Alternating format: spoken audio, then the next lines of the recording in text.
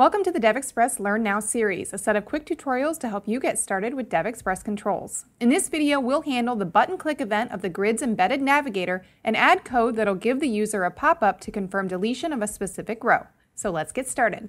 Here we have a grid control bound to some data from the sample Northwind database. We first need to add the embedded navigator by setting the useEmbeddedNavigator property to true. You'll notice the navigator appears on our form. I'll run the app to show you that by default, records are deleted immediately and without warning. This can be bad for an end user who accidentally erases a record they needed. Let's go back now and add some code that'll give us a pop-up warning for every deletion. To do this, let's handle the button-click event for our embedded navigator. I'll select the grid control and from the events list, open the embedded navigator section and double-click on the button-click event. Since the navigator is part of our editor's library, I'll first need to add a reference to the following namespace. Then I add the following code to the event handler.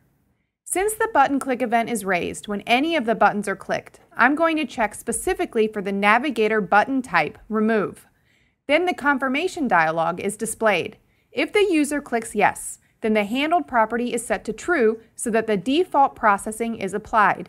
If the answer is no or cancel, then no default processing occurs, leaving our record undeleted. And that's it. Let's run the application and see our results.